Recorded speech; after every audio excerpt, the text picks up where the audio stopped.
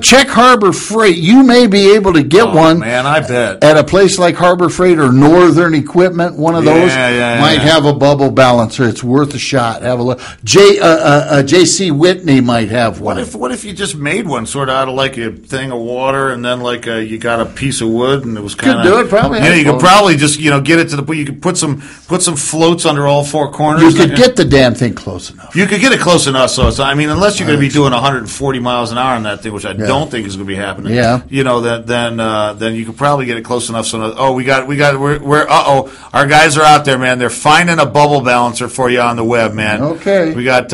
Is that a bubble balancer? No, that's a spin. No, that's not a spin balancer. I don't know what that is, man. That's some kind of weird. You know the difference between a Cadillac Escalade and a Titleist? Wait a minute. Balance, run it up to about 120 and see if it shakes.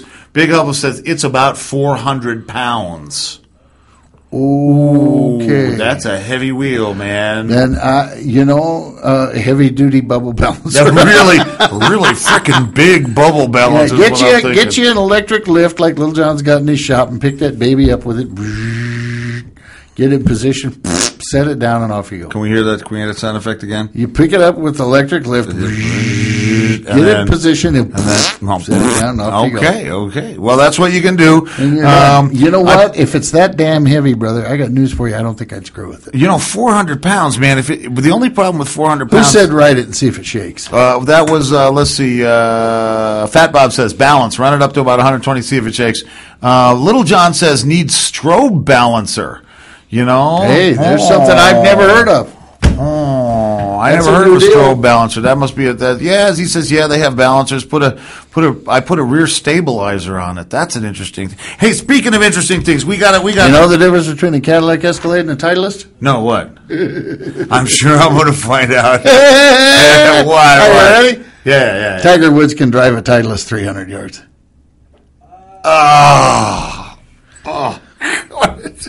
Did you log on to badtigerwoodjokes.com? They're not bad. No, they're pretty good.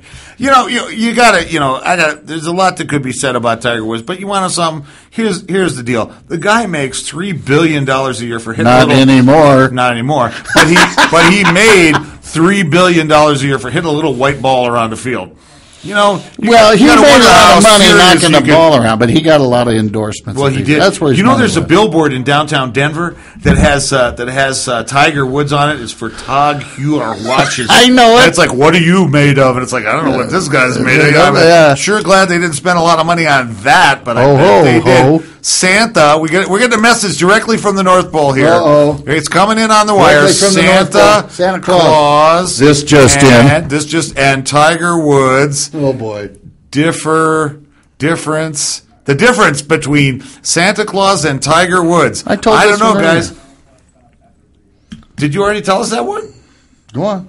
Santa stops at 3 hoes. After 3 hoes. Yeah, okay. Yeah, that was earlier. I told that one. You guys get your own material, will you guys? You're ripping stuff from Jesus Christ. Hey, look, let's look at another bike because we've been talking about all kinds of everything else. That's all right. That's why it's Christmas. Spare me. Big Hubble says Tiger uses a Woody. Fat Bob says not anymore. Yeah, that's a fact, man. Nothing will take the wind out of your sails like that chick going half Eddie. You know what I mean? You see these pictures? I don't know. We can show. We're going to scan those and put those on. We got some great pictures of. There's some young people in the thing. Yeah, some young. Okay, this is from a guy named Dahl. A guy named Dahl. DHAL. Oh, is his name, Dahl. And he sent me these pictures. Hey Warren. Excuse me. Hey Warren. Sounds like his name's Dahl. Just showing off my Evo Chop I am putting together in Minnesota before the 2 feet of snow gets here. Okay, now the guy's got yarbled. It is a 1992 When did motor. he send us that? July? No, it's inside. That's in his house. It's in his living room, That's okay. Where do you think my Softail used to live? Well, I love that, man. It's a 1992 motor with float heads and 4 5/8 S&S stroker flywheels, so 88 inches with quick revs, a 240 millimeter rear wheel, 6-speed tranny. You guys rock. We think you rock too, Dal. I do ride a VRSCDX. Oh, that must be who VRSCDX Now, is in the take a close look at that fuel tank, ladies and gentlemen. Wait till you see this thing. Night Rod special build that's putting 140 horsepower to the rear tire. I know it ain't old school, but I just can't help it. Also have a 77 XLH 1000cc that we built for the little woman that snorts. She's scared of it. So I like to hammer around on that too. Cisco, man. Cisco is his name. Cisco in Minneapolis goes by many different names. And let's take a look at what Cisco is building in his living room or his spare bedroom or something. Man, that's definitely on the inside of the house.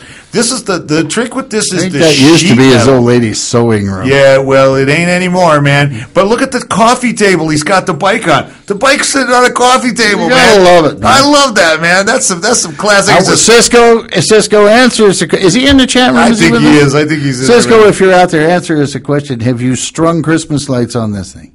On the Well, my Softail lived in my living room over in north southeast Denver.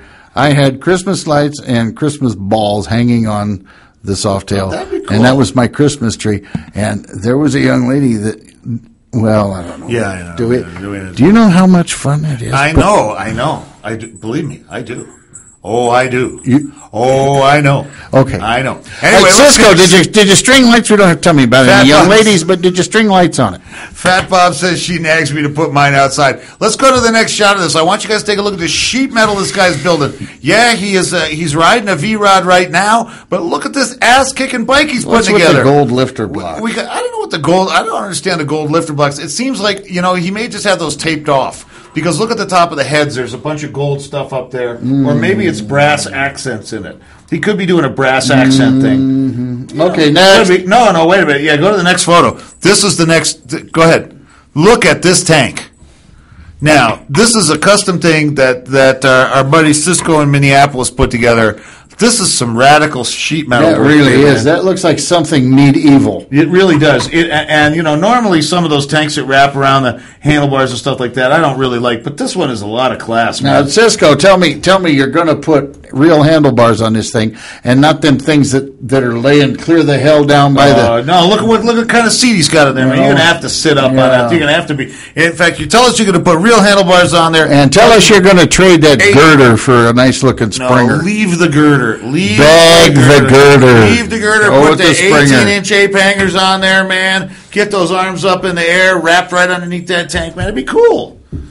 You don't like girders. On a Springer, it would be cool. Well, on a Springer, it'd be cool. I got a Springer knocking around. I got to put on something. I know you do. I got to put it on something. Is it extended? Is it over? It's 4 over, I think. It would fit beautiful on a stock Softail, would not it? It would kick it up just right, wouldn't it? And it's black. That's right, it's not chrome. It's blacked out. I was thinking of it for use possibly on a 750 Honda chopper. A Honda chopper. Hey, yeah, let's put the word out there.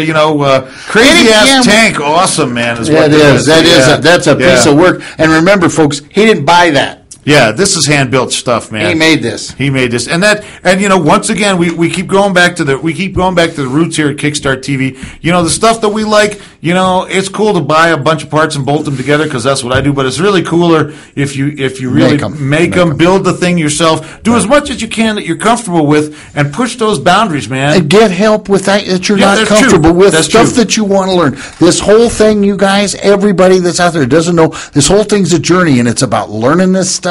You're right. Okay? And getting somebody to help you if you don't know. You think I did all the stuff for Captain America myself? No, not I know you didn't. even close, brother. I'm telling you, seat pan, okay? I cut it out. Yeah. Okay? Yeah. I didn't weld it together. No. Okay? I didn't weld that together. Little John. Okay? Right. Sissy bar for Captain America. Yeah. Do you think I bought that?